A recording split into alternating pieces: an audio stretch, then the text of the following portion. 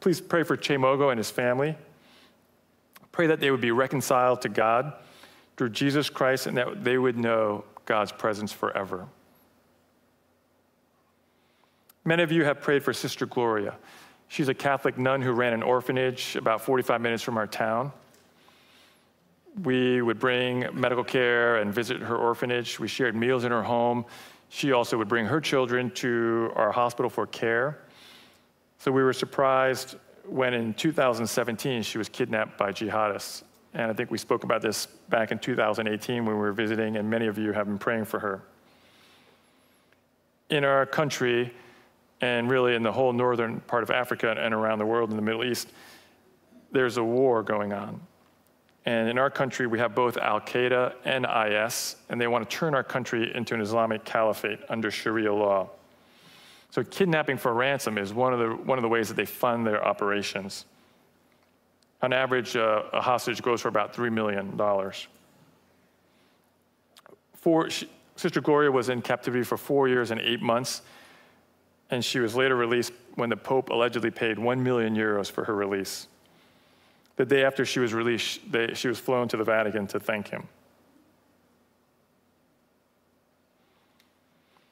We were also very surprised to hear that 1 week after we came to the US in May, 3 Italian Jehovah's Witnesses and their Togolese partner were kidnapped from our town.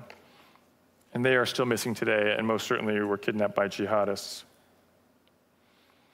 And then in June, our town's southern border checkpoint was attacked by jihadists and 8 people were killed.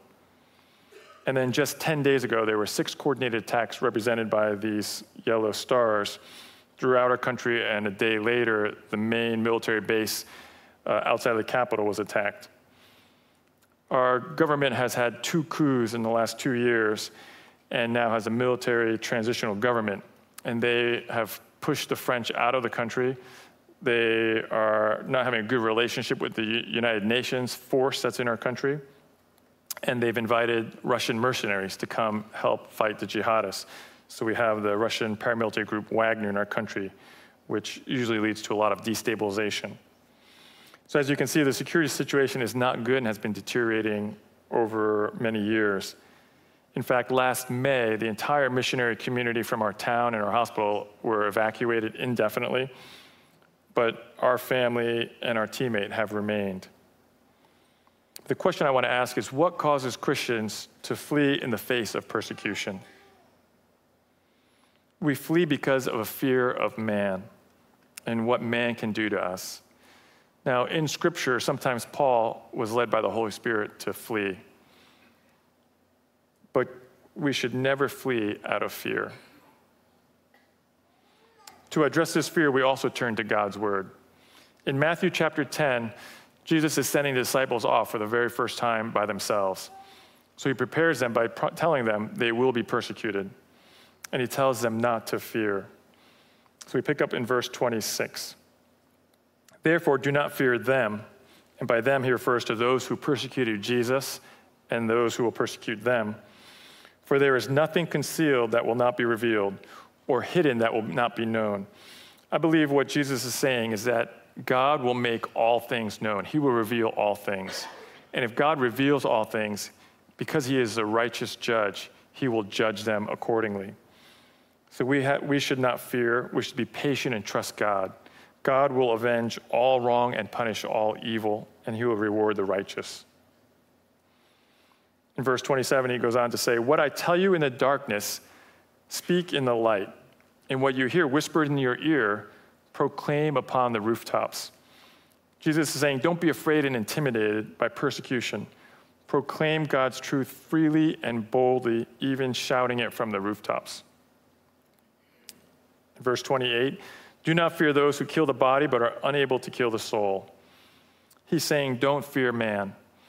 Now to us, and to most people, death is actually the worst outcome you can imagine. But Jesus is saying, that's all that man can do. Man can physically harm you, man can kill you. And I know that sounds bad, but remember how God cares for the grass, how God cares for the birds, how God cares for the flowers. No one can harm us apart from his will.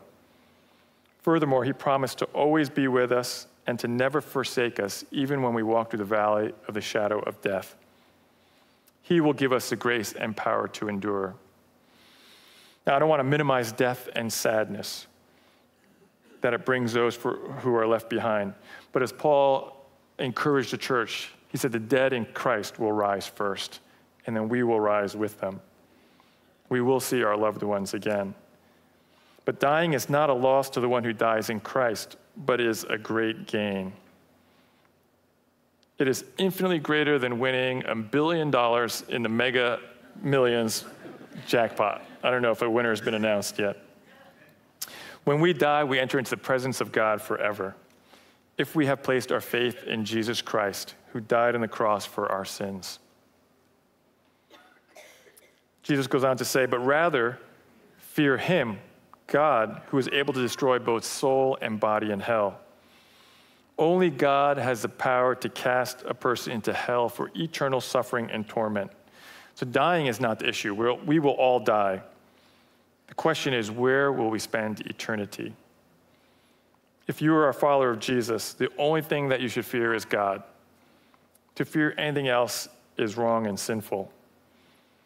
In the Bible, we are commanded, do not fear, do not be afraid, fear not, and do not worry 116 times.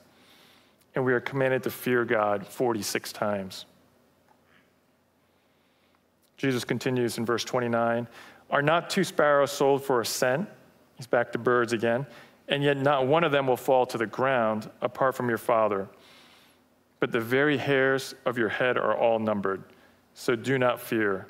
You are more valuable than many sparrows. A nameless, unknown sparrow in an empty field will not die apart from God's sovereign will. The infinite, all-powerful creator and sustainer of the universe that Pastor Dave talked about and showed pictures of his creation last week. He knows how many hairs are on our heads. That means when we take a shower and we see 3 of them, or maybe more, at the bottom of the shower, God knows how many fell out.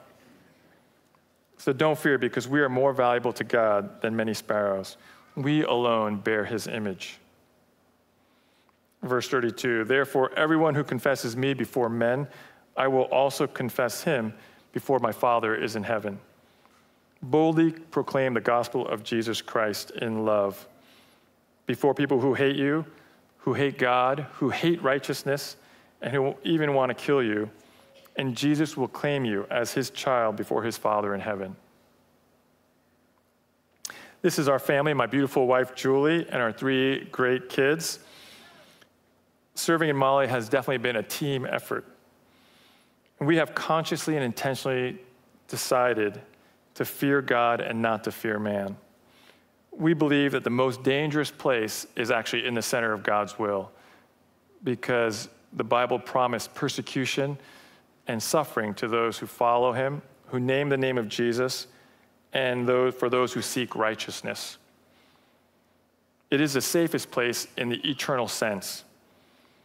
Although we don't want to be kidnapped, we don't flee from the risk of it either. We just want God's will to be done. However, as a husband and father, I will do whatever it takes to protect my family. I believe that's my God-given right. But please pray that we would trust God and the promises of his word and faithfully endure whatever persecution that he has planned for us. It's easy to talk about it now, but we just pray that we would be able to endure in that time and remain faithful. So to boldly proclaim Christ from the rooftops and to shine as his light, we have planned a large and much needed expansion at the hospital. This is the current hospital layout now. It's comprised of the new project is comprised of an entry building and a large children's hospital with additional services. And my wife and I will be in the lobby if you're interested in learning more. But I'd like to close with this last story about Salimata. She was born with what's called esophageal atresia.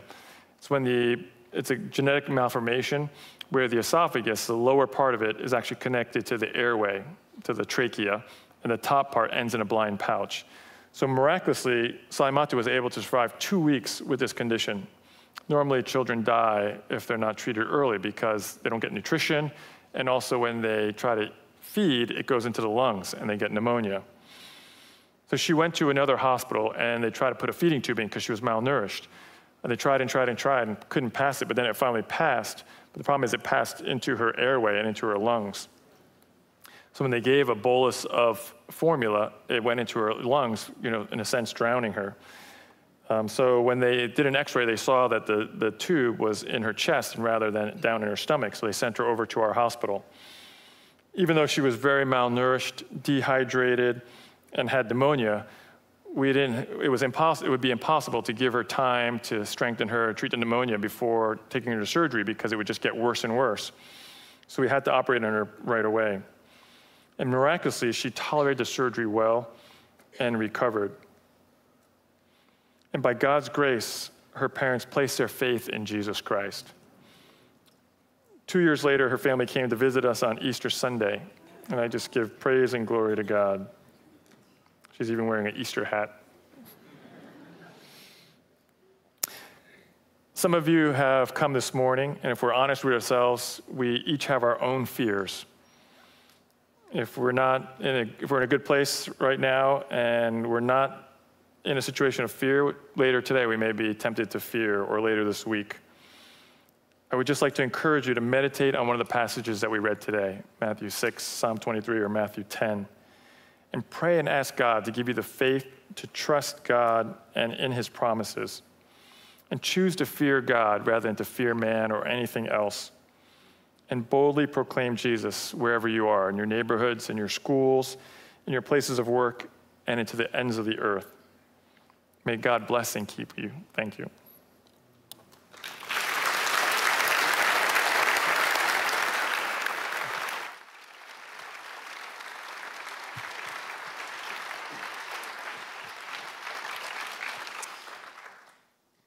Well, on behalf of the chapel, and I'm sure on behalf of all of us, I just really want to thank Dr. Kim, his family, not just for being with us and sharing with us this morning, but just for the years of faithful service, for how much that encourages and inspires us. Could we just show our appreciation one more time?